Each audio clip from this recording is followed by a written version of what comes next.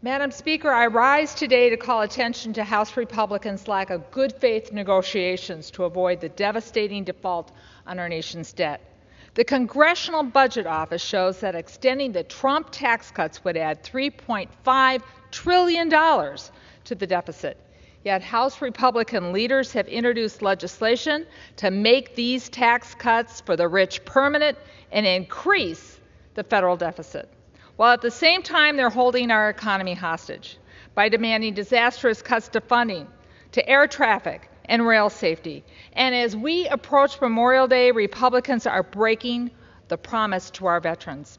President Biden already lowered the deficit by $1.7 trillion. His budget would cut the deficit by another $3 trillion by eliminating wasteful spending on big oil and pharma, closing tax loopholes for the corporations, and ensuring everyone pays their fair share. House Republicans created this crisis. They can prevent this devastating default. I yield back.